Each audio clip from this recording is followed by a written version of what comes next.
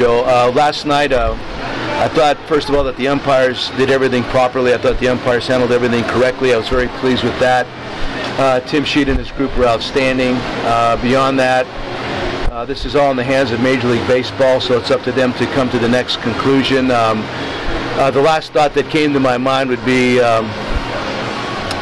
just looking down the road, if I'm a Major League player that may happen to want to come to play for the Nationals in the future, I might think twice about it under the circumstances, basically because this is one of their former children here that had really performed well, and all of a sudden he's going to come back to this town and they're going to rat on him based on some insider information, insider trading, whatever. So if I'm a Major League player in the very near future to want to come to play for the Nationals, I'd have to think twice about it. Yeah. Those are my conclusions from yesterday. Navy suggests that you read the rule book. Yeah, I mean, I understand that. I totally understand that. Davey's right. I'm incapable of reading the rule book. And there's also reading between the lines in some situations that needs to be looked at too.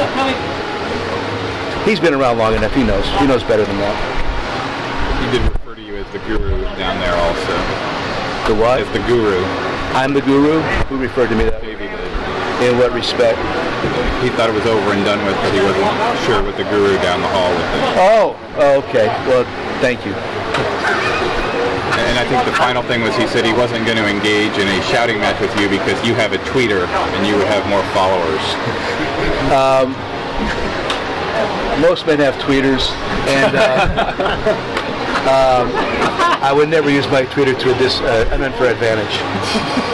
Joe, I guess where this is rubbing some people the wrong way is that your guy broke a rule and got caught, and you're deflecting it to the other team. And I know there's a lot of unwritten baseball rules, but well, no. The point is, and again, without getting like too much into it, because I think I said what I wanted to. Go ask their players what they think about all this. Go ask every team that are you a regular writer around here?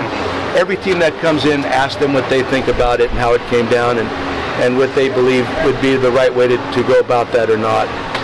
That's all. Do you think the use of pine tar should be illegal?